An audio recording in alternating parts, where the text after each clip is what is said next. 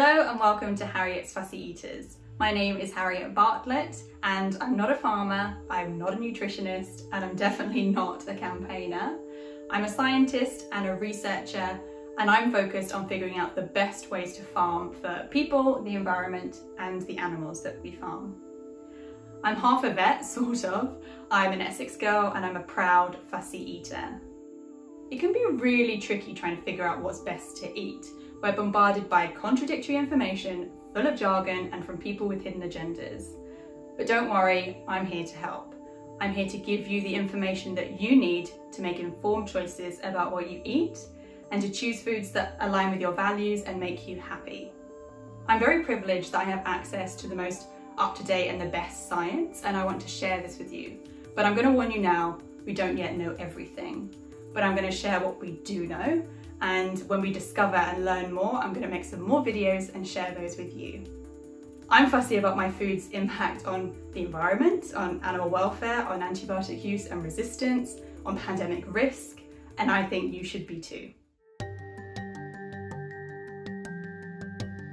Let's start by being fussy about the impacts of farming on biodiversity. Are some ways of farming better than others? Are some foods better than others? And before we get into it, we need to remember that food and farming is really important. We've got to eat, and so it needs to be a major part of the solution. Let's start by talking about the words intensive and factory farm. What do you think of when I say those words? Because for a lot of people, they carry a lot of negative baggage, and you might have seen headlines like these.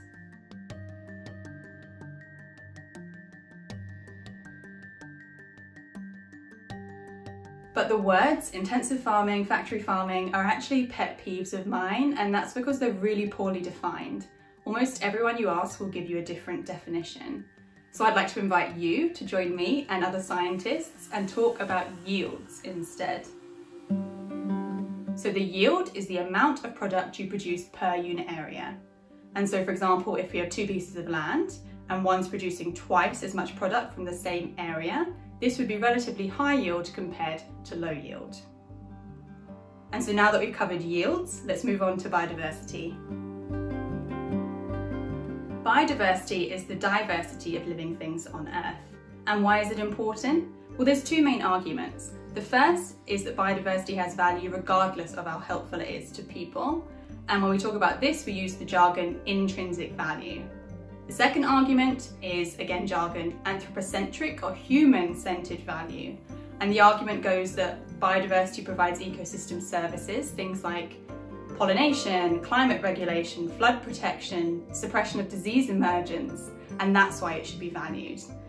And I think we can all agree that these are pretty important things, and they've actually been valued at equivalent to several trillion US dollars per year, equivalent to over double China's GDP. But there's a problem. We're losing it really fast. So fast that we're technically in a human-driven mass extinction. Yes, comparable to the wipeout of the dinosaurs, and unfortunately due to the actions of people. And so what's causing this biodiversity loss? Well, there's lots of drivers, but the key one that we're going to talk about is habitat destruction, because this is the one that agriculture has a key role in. Currently, about half of all habitable land on Earth is used for food production, and we need to increase food production considerably in the near future. So we need to think really carefully about how we're going to do this, because we can't just do more of what we're already doing. We need to strategize and plan a path with the least negative impact. And so now that we've spoken about biodiversity loss and yields, we're ready to now talk about the best ways to farm for biodiversity. When you think about biodiversity or nature-friendly farming, you might think of something like this, a piece of farmed land with measures or practices in place that are good for biodiversity in and amongst the food production. When you think of a farm that's bad for biodiversity, you might think of something like this, an intensive high-yield farm. But actually, it's not that simple, and the opposite might be true. There's growing evidence that high-yield farming is better for biodiversity. And I know it sounds crazy, but this is when we have to go back to yields. The biodiversity-friendly farm is low yield. these biodiversity-friendly measures on farm mean you need a larger area to produce a set amount of food. This is compared with a high-yield system where you need a much smaller area to produce that set amount of food. And this is where it's really important to not just think about the farmed area, you need to think about the consequences for other land. And because high-yield farming uses a much smaller area, we could use the other land just for nature, where it doesn't have to share with farming. This brings us to two ends of a spectrum. We have land sharing, where we use land for food and biodiversity on the same piece of land. The other end, we've got land sparing, where you're using high-yield farming combined with sparing intact habitat for biodiversity. And so what we have to do next is do some science. We need to go and measure the populations of wild species in land sparing and land sharing situations. And there's growing evidence that land sparing, increasing yields on existing farmland and sparing intact habitat for biodiversity is the best option for most species. But again, unfortunately, it's not that simple. So there are four key considerations. First, in land sparing, we need to make sure that that spared land actually goes to nature. Really important. Second, it can be context dependent. So most of the data that supports this simple land sparing best conclusion is from tropical countries. So it's thought that in places like Europe, particularly the UK, they might have slightly different results. And in some situations, it's been found that the best option for biodiversity is a 3-compartment sparing model. And this means that we have some high-yield farming, some intact habitat for biodiversity, and some land that's also farmed at very low yield. But this last compartment doesn't produce that much food, so the vast majority of food comes from the high-yield compartment. So this is what most people would have to eat in this situation. Third, high-yield farming doesn't have to be completely devoid of life. There are some people working on high-yield, biodiversity-friendly farming. Imagine the best of both worlds. But the key question is, if you're going to put a biodiversity-friendly practice on farm, does it reduce the yield? And if it does, it needs to be carefully compared with instead sparing a little bit of land. And last, we can't promote unsustainable high-yield systems with really damaging practices that degrade the land, for example. And not only because they'd lead to reduced yields and be completely counterproductive anyway.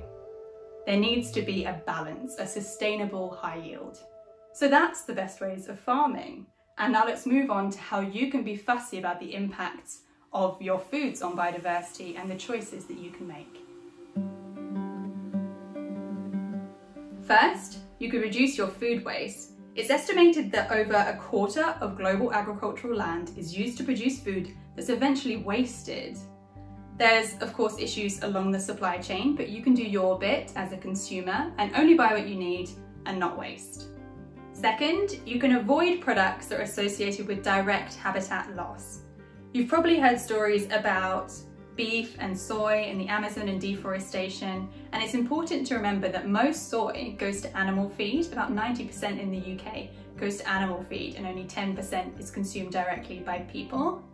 And there's other products associated with deforestation, things like palm oil, chocolate, coffee, and what I recommend you do is go onto the websites and have a look into those products that you buy, see if they have a deforestation pledge, for example, and if they don't, you could email them.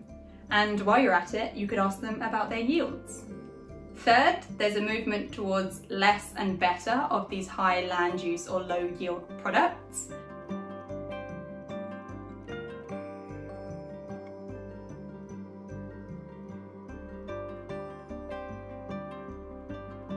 And foods vary a lot in terms of their yields. So here are some global averages.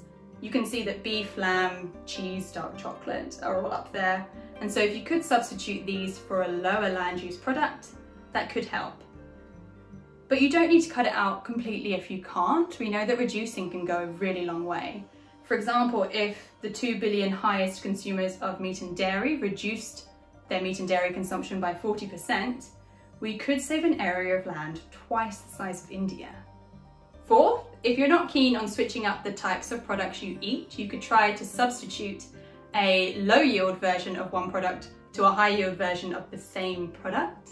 It's known that the yields of farms producing the same products vary a lot. For example, the highest impact 25% of beef producers in the world represent over 60% of land use of beef.